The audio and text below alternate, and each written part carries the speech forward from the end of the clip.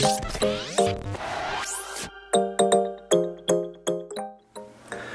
good morning, everybody.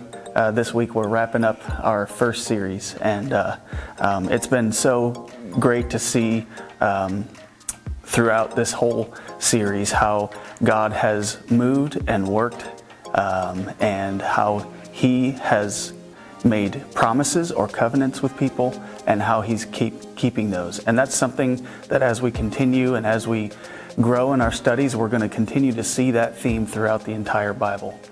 That God makes promises and He accomplishes those through us. So we've seen Him make a covenant and a promise with Noah.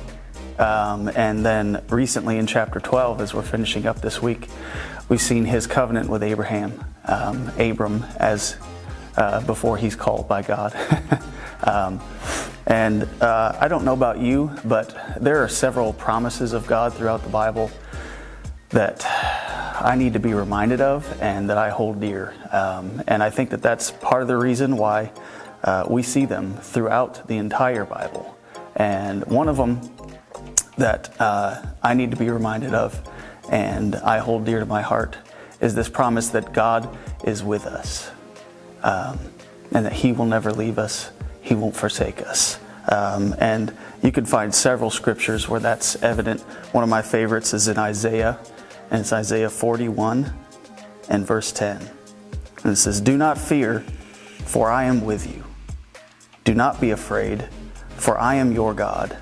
I will strengthen you, I will help you, I will hold on to you with my righteous right hand." And that's not the only place in Scripture where we see God promising to strengthen us, to be with us, to give us what we need in the moment. And why is that? Because we forget. I forget. Situations come up in my life that I let my emotions get in front of me first, instead of realizing that none of this is mystery to God.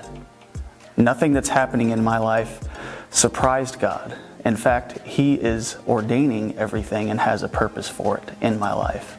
I love at the end of Matthew when you see, before you see Jesus ascending into heaven and He's on the hilltop with His disciples and others who have gathered around.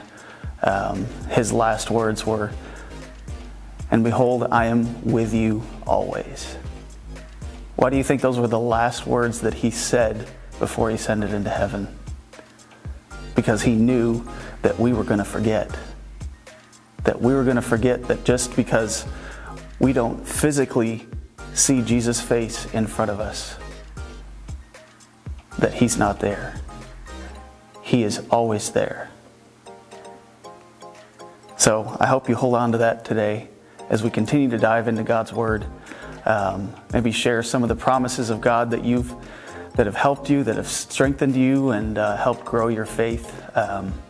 And let's continue this conversation and keep reminding ourselves that God is with us.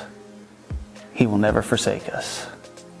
He will strengthen us with His righteous hand. Hope you have a great day.